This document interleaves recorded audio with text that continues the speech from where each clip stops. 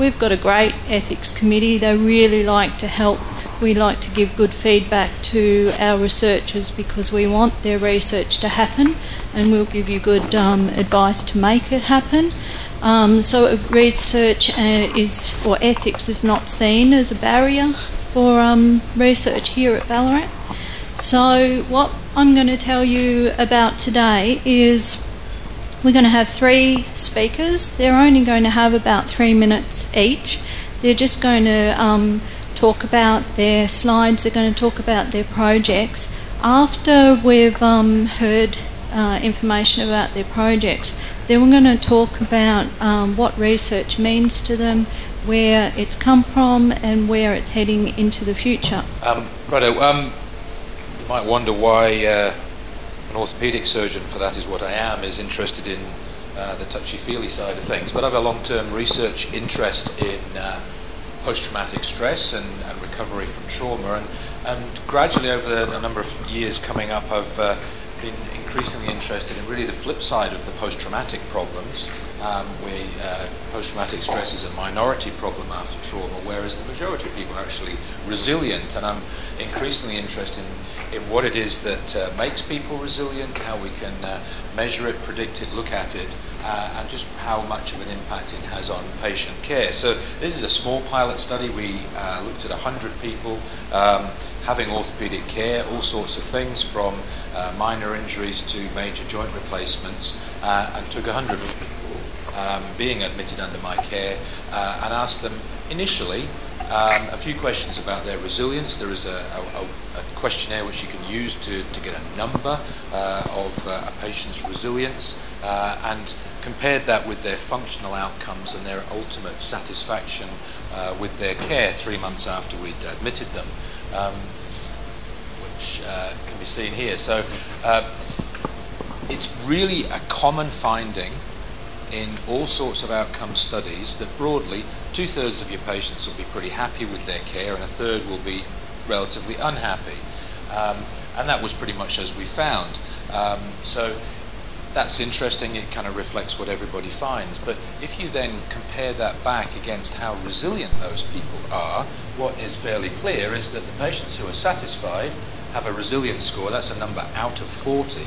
A resilience score in the region of the population norm. 34 out of 40 is about normal for the general population. But when you looked at the people who were not satisfied, they had a significantly lower resilience score. So it seems fairly clear that people who are less resilient are less satisfied. And we took that a little bit further and said, okay, what does predict satisfaction after their care? And you might say, well, how well they've done after the operation, how their physical function is coming along. And the answer is, yep, that's important. So the physical score on the SF-12 and their EQ5D VAS gives some indication. So a Pearson score over 0.5 is a pretty reasonable correlation, but what really counts is their initial resilience.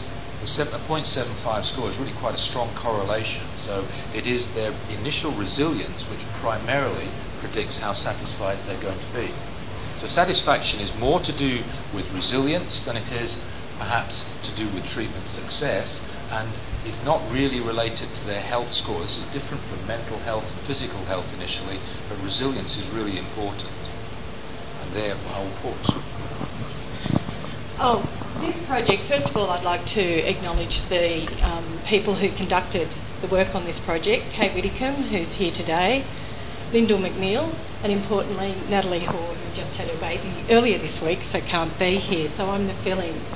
Essentially, we did comprehensive needs assessment, and the number one priority out of that was access to rural allied health services in rural communities.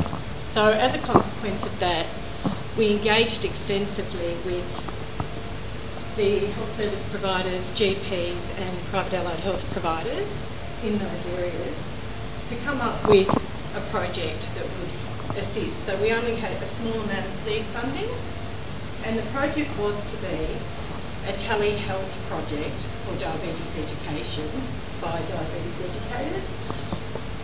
However, Colac Area Health identified that due to the problem of recruiting allied health practitioners to rural areas. Often they were recruiting for a full EFT whilst they weren't funded for a full EFT.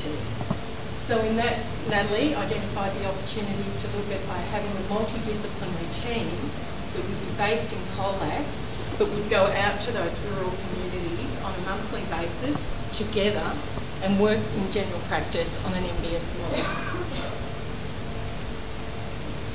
That's it. Sorry, I thought there was an slide.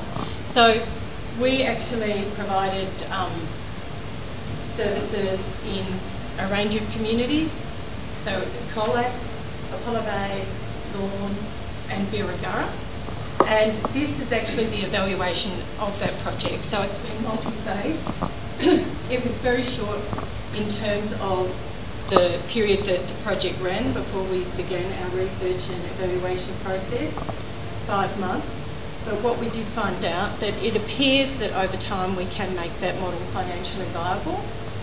It has potential in rural areas in terms of workforce development and retention. It provided greater consumer satisfaction with the services they were receiving. Prior to this, most of those people would have had to leave the community to access the dietitian or a podiatrist or indeed diabetes educator. The service providers and GPs were satisfied with the model. Again, it increased the revenue for general practice, but it also allowed them to participate in the multidisciplinary team and to discuss client outcomes. The program reached its intended audience, and the feasibility of the telehealth model, it wasn't hugely taken up, so that's a further piece of research that we will continue to do. So in the short term, this has proven to be effective, but we still have to do more work on the financial model, and the other barriers are around communication. Who would believe that? And it's around the content in referrals and working with practitioners to do complete referrals. But essentially, we're pleased with the outcome at this point. Welcome everybody, my name's Simon Cooper. I'm going to talk about I'm going to summarise in 2 brief studies that we've done of a total of 8 over the last 7 years around patient deterioration management, which is my particular interest. And I'm going to particularly talk about this one study, which is about translational impact on clinical practice relating to simulation intervention. Next slide, please. Okay, so the aim of this particular study was to measure the impact of patient deterioration management programs, and the program is called First to Act, with specific reference to the impact on nursing care. As many of you all know, there's a body of evidence to suggest that we fail to rescue patients, with a particular study in New South Wales called the Soccer Study, where they found that up to 47% of patients had early signs of deterioration that we didn't identify. Because of that kind of background, I initially came from a resuscitation field, but my interest was around stopping people at rest in the first place. We've managed to raise a variety of sets of money, especially our ORT, Office for Teaching and Learning, to develop both face-to-face and web-based interventions in the management of patient deterioration. For this particular study, we've done a series of quasi-experimental studies, and the one I'm going to talk about in the next slide is looking at the clinical impact of a 2-hour simulation intervention. And you've gone 1 step too far, but it's all right, I can probably remember what was there. And the results of which was that we included 34 nurses from 1 department in 1 rural hospital. And we looked at, using time series analysis, we looked at notes review from before and after, which is a lot of work, around 258 patients before and 242 after. And we identified significant improvements based on the 2-hour intervention only. relating to the management of vital signs, the charting of pain scores, improvements in oxygen therapy, and management of pain. So, in discussion, simulation interventions are known to have an impact. And in fact, in my field in patient deterioration, we've just finished a systematic review where there's 22 studies which suggest that even short interventions do have an impact on care.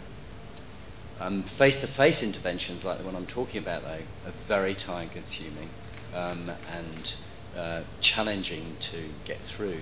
So we've also developed something called First to Act Web. This is a software program that's available free of charge for another 12 months. You can access it just by typing in First to Act Web into Google, and it'll come on the first page of your Google search. That's what the website looks like, and if you just go to my last slide, Renee, thanks. So there's probably too much to talk about, so I'll briefly summarise it and finish in the open discussion in a minute. But to date, the First to Act web programme, which includes at the moment 3 scenarios, has been completed as of this week by 10,000 participants across the world who have sat down for an hour and a half to complete the programme. Approximately 80% are nurses, approximately 20% of medical staff, and all of which have had a good educational impact. There's been significant improvements in knowledge and skills having performed the web-based version.